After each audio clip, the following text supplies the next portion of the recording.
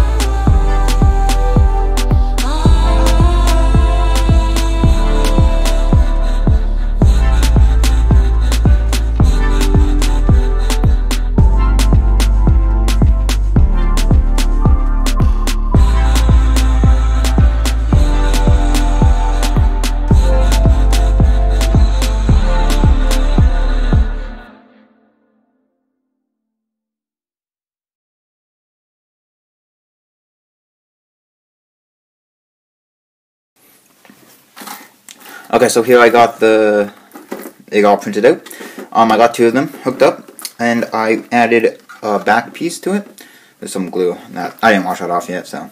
But there's two back plates on it, so you can attach multiple together, and you can stack them on top as much as you want. So I printed out two. So you can see it holds all boxes, and in the design I showed 10, I believe, on top of each other. That was actually too big for my print bed, so I rounded it down to 6. But right now I'm using this to hold some fuses, so if I pull one of these out, not that one, has nothing in it. I'll just pull one of these out. These are 5 to 7.5 amp fuses. And a couple things about the print is that I printed it with about two wall thicknesses, and they just snap together. 2 wall thicknesses. There's not really a point to do infill because it's actually thin enough where you don't need the infill. The wall is big enough for the infill. But one thing, I'll show you okay. So one thing about this design, so I made these holes just to make it look a little better. But that was actually a bad idea because when I try to pry it above the print bed, some of these actually snapped. You can see right here, it's broken.